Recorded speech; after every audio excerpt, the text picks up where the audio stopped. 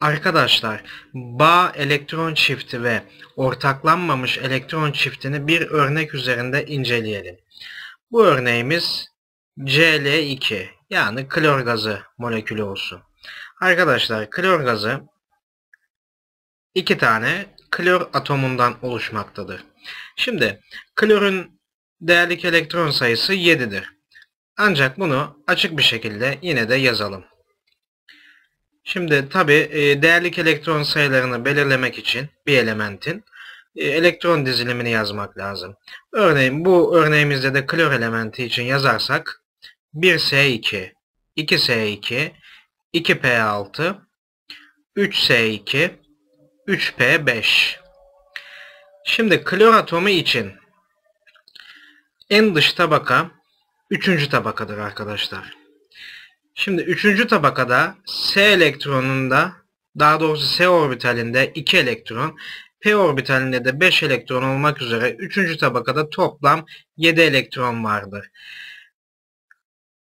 3. tabaka en dış tabaka olduğu için bu tabakada yer alan elektron değerlik elektron sayısı olarak adlandırılır. Kısaca yazıyorum. Yani klor atomunun değerlik elektron sayısı 7'dir.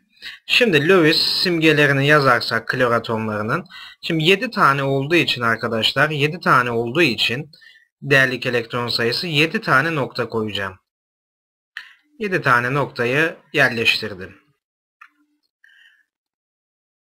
2 klor atomuna da. Şimdi şöyle kodlayayım ben. 1 ve 2 diyelim.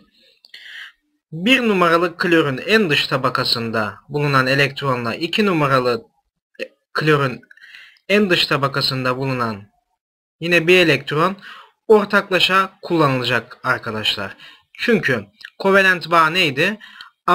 Ametal atomları arasında gerçekleşirdi.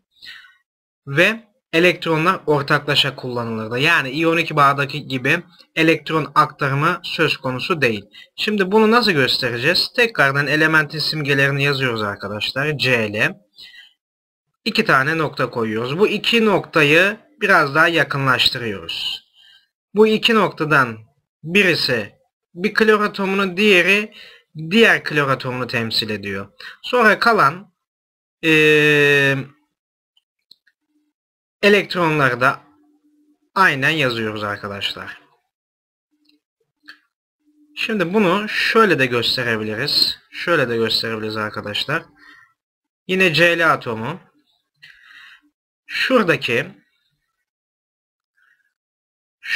2 elektronu tek çizgi halinde gösterebilirim arkadaşlar. Daha önceki videolarda anlatıldığı üzere. 2 tane klor atomunu yerleştirdim.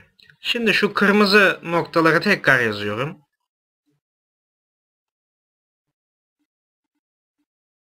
Her elektron bir nokta ile gösteriliyor arkadaşlar. Şimdi şu çizgi, yani şu siyah çizgi, 2 klor atom arasında bulunan elektron çifti bağ elektron çifti olarak adlandırılır arkadaşlar. Bağ elektron çifti. Yani bunlar bağ elektronlarıdır. Dikkat edin arkadaşlar. Elektron çifti, yani burada 2 elektron bulunmaktadır arkadaşlar. Şu kırmızı noktayla gösterdiğim elektronlar ise, şunu daha uygun bir yere yazayım. Şuradaki klor, tekrar yazıyorum arkadaşlar.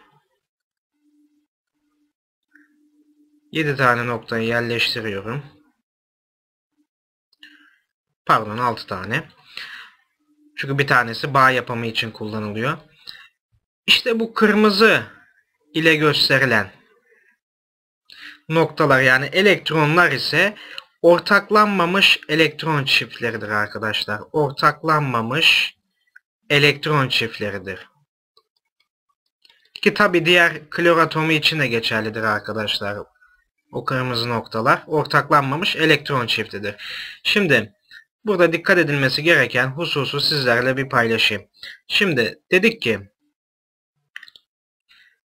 ortaklanmamış elektron çifti. Şimdi bağ yapmış elektron sayısı 2 elektron, 1 elektron çifti yani demek. Şimdi klorun etrafında kaç tane elektron var? 6 tane elektron var. 6 elektron var. Bu da ne demek? 3 tane elektron çifti demek arkadaşlar. Bunlara dikkat etmek lazım. Elektron sayısıyla elektron çiftine. Yani klorun ortaklanmamış elektron çifti kaç tane olur o zaman? 3 tane. 3 elektron 3 çifti olur. Yani 6 tane elektronu. 6 tane elektronu 3 çift elektron. Şurayı da belirteyim. 6 tane elektron demek arkadaşlar.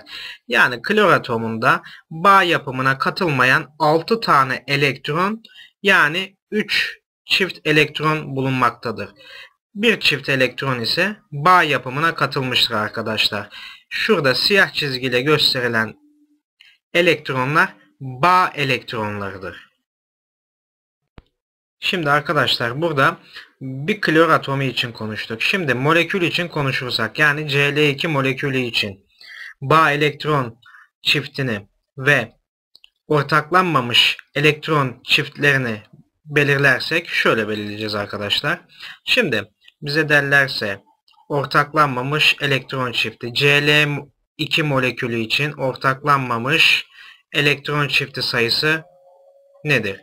Arkadaşlar ortaklanmamış demek diğer bir ifadeyle bağ yapmamış, bağa katılmamış anlamına da gelir arkadaşlar.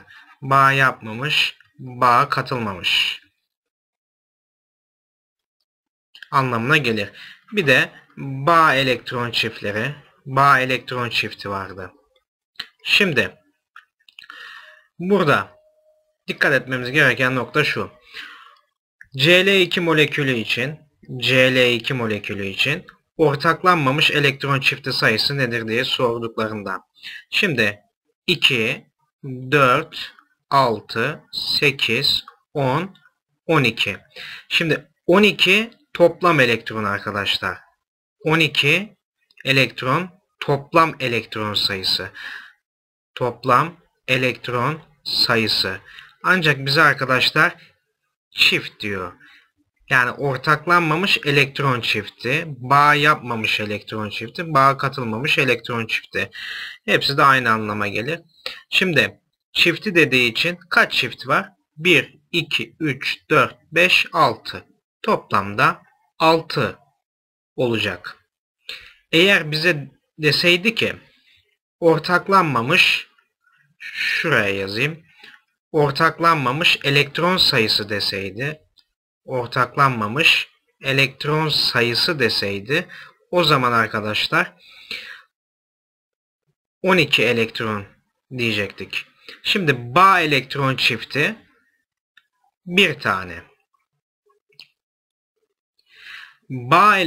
Bağ katılmış elektron sayısı kaç tane deselerdi? 2 elektron diyecektik arkadaşlar. Çünkü şuradaki siyah çizgi aslında bize burada 2 elektronun ortaklaşa kullanıldığını gösteriyor.